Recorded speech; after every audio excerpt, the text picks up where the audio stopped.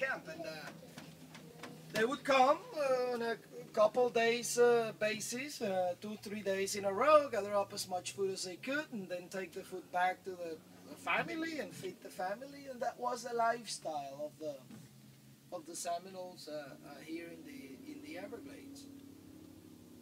They would also use the swamps in those occasions when the soldiers or whoever came after the Seminoles here.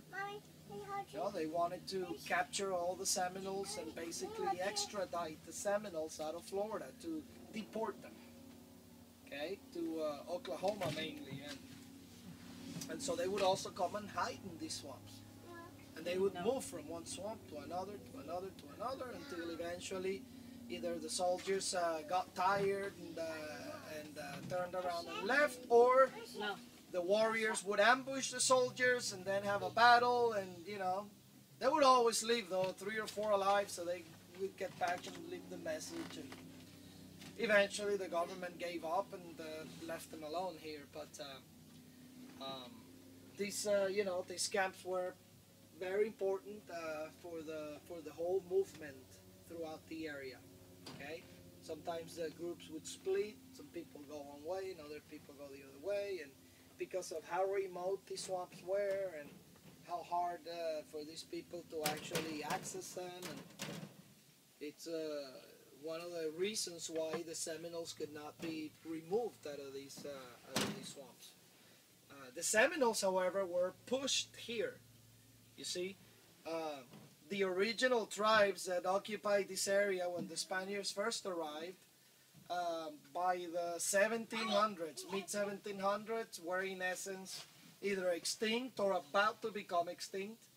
Diseases and warfare, to a lesser extent, really took a really heavy toll on native populations, Florida native tribes. And the Seminoles originally were Creek Indians, primarily lower creeks from Georgia, Alabama, that area there,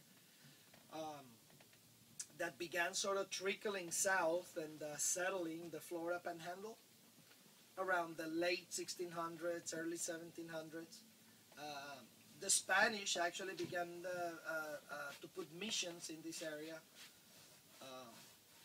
and you know, these people got a few heads of cattle, horses, so forth and so on, began growing these things, and with more food, you could feed more people, so your numbers naturally grow. And they began growing and becoming ever more important in that place.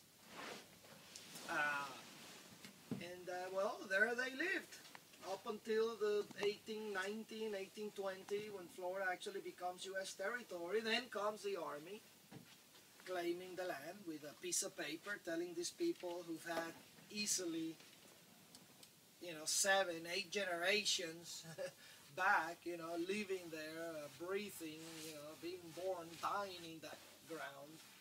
You know, you get these people with a piece of paper saying, hey, this is our land now.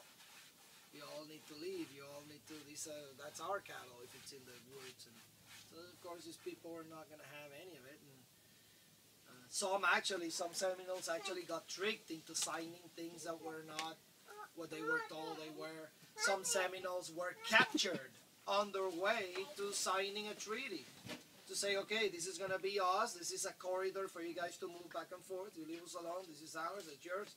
No, they would get captured. So the government didn't really held their end of the bargain, and that created a lot of animosity between these groups. And of course, you know, some groups of Seminoles having soldiers come through their villages and towns, and you know, had no choice but to surrender, and would get arrested and sent to forts. And many of them, most of them, did not even reach their final destination. They would die, you know, en route. And some groups, of course, avoiding the whole thing and kept on moving, you know, deeper and ever farther south into the state until eventually they reach the swamps. And so that's how the Seminoles are forced to come down here. That's what you told me. That's what you Here, told me. of course, this is the last area where they could have really gone.